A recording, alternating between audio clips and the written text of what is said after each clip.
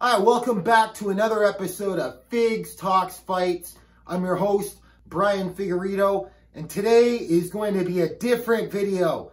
It's going to be about mass hysteria, cats and dogs living together. Shout out to Peter Venkman, but what the hell is going on?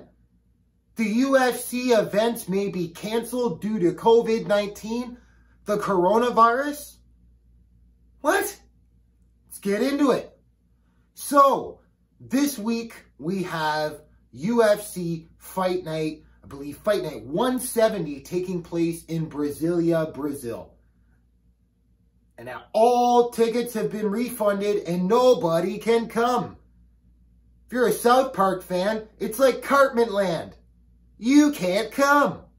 These guys are going to be fighting in an empty arena. The main event being Kevin Lee versus Brazil's Charles Oliveira. Do Bronx, this is a great fight card. And we should be here talking about what a sick fight card it is.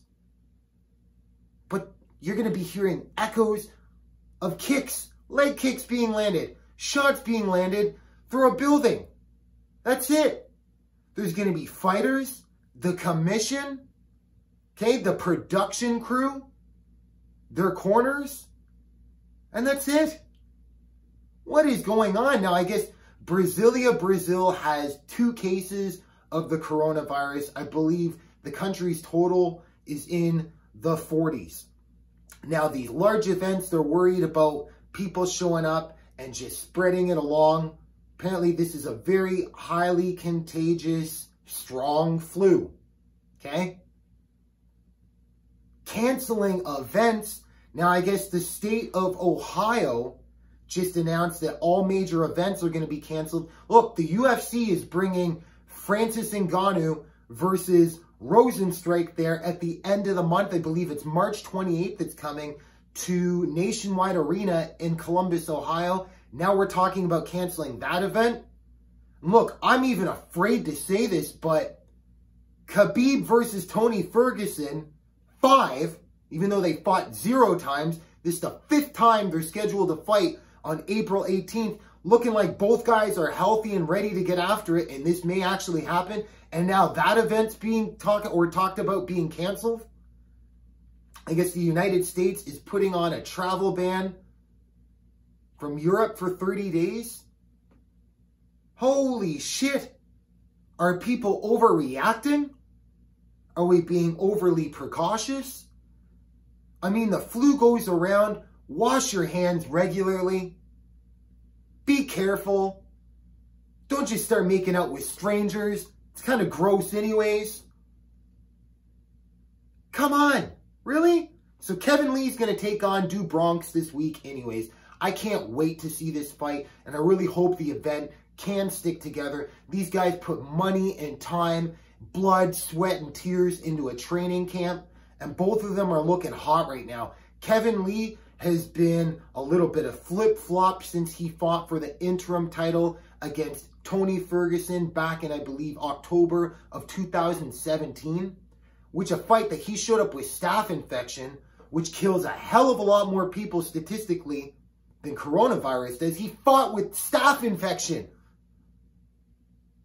No event's getting canceled. What the fuck? But anyhow, Kevin Lee, since then, I think he's got a win over Barbosa, but he ran into trouble with RDA, okay? Ran into some trouble with some other big guys up at 170 pounds. Was that a good idea? Was it a bad idea? Comes back down to 155. Undefeated Gregor Gillespie takes a freaking nap. And Kevin Lee looks on fire since he's been with the TriStar training camp, okay? He's only been there for 1 fight. This is going to be the 2nd fight there. Now, Charles Oliveira is on like a 5-fight winning streak. Holy shit, before I even looked into this fight, already he was on a 5-fight win streak. When the hell did this happen? Do Bronx has been quietly creeping his way up there, okay? What a great fight. And then in your co-main event, you got the legend, jiu-jitsu legend, Damian Maia, who is a superb mixed martial arts and seems to be putting together the last few years, just getting back to his basics, back to his basics, back to his basics, I remember when Damian Maia, about 10 years ago, thought he could start being a kickboxer, and Nate Marquardt, I believe it was UFC 102, put out his lights in like something like 17 seconds. And slowly he's been getting his way back to the jiu-jitsu route since then. Great idea, Damian Maia. He's taking on Gilbert Burns, and Gilbert Burns is saying that he feels he could actually submit Damian Maia. Whew. I really hope this fight hits the mats because I can't wait to see it. But is it going to happen? Like, are we panicking too much over this coronavirus or not panicking enough? I think the whole panic-stricken thing is getting a little too insane.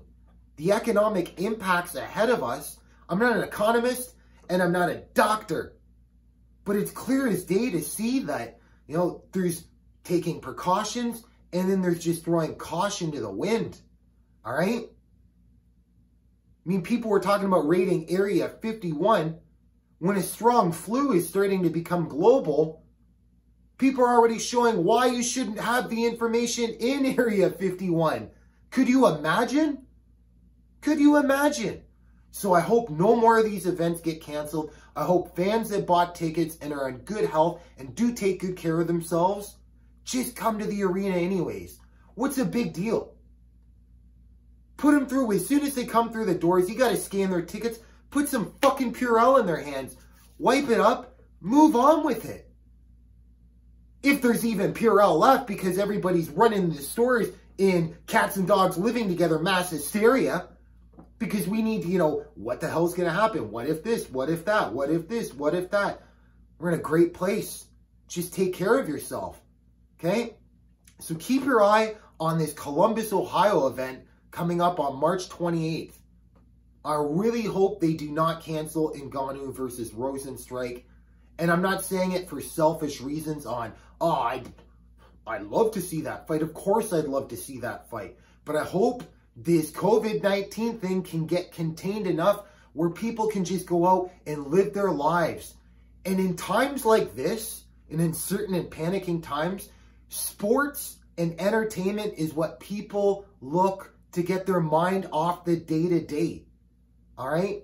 Watching two combatants go at it, put everything on the line, expose their heart and their mind and their soul and spirit in front of the general public. I mean, that's a great way to get your mind off of things and see the true human spirit and how much you can prosper. Let's all prosper through this shit, okay? If you're a doctor or has some insight or anything like this and you're coming across this video, leave some comments below. What are your thoughts?